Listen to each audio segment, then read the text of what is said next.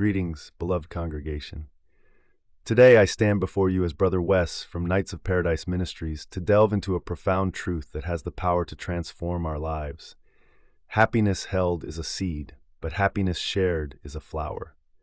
This powerful metaphor not only resonates deeply with our human experience, but is also richly supported by the teachings of the Bible.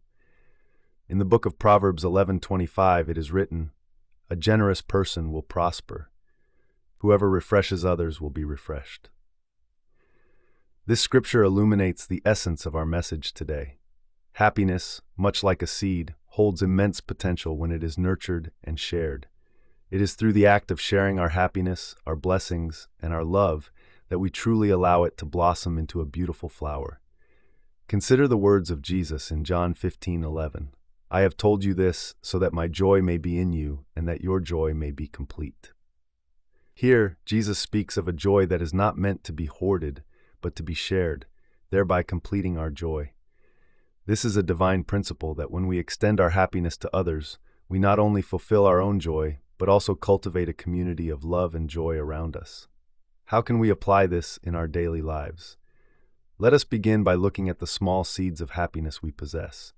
It could be a kind word, a helping hand, or a simple smile. When we hold on to these seeds, they remain dormant. But when we share them, they have the potential to grow and spread, creating a ripple effect of joy and positivity.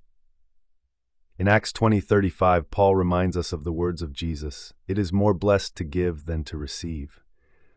This act of giving, of sharing our happiness, is what turns our seed into a flower.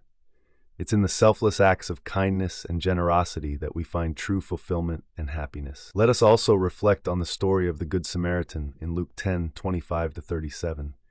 The Samaritan's actions were not grand gestures, but simple acts of compassion and kindness. His willingness to share his time and resources transformed a moment of despair into one of hope and happiness for the injured man. This is a powerful reminder that our small acts, when shared, can have a profound impact. As we go about our lives, let us remember that happiness held is indeed a seed, but happiness shared is a flower. Let us be the gardeners in God's kingdom, sowing seeds of joy and love wherever we go, and nurturing them through our acts of kindness and generosity. May the grace of our Lord Jesus Christ guide us in sharing our happiness, and may we all witness the beautiful flowers that bloom as a result. Amen.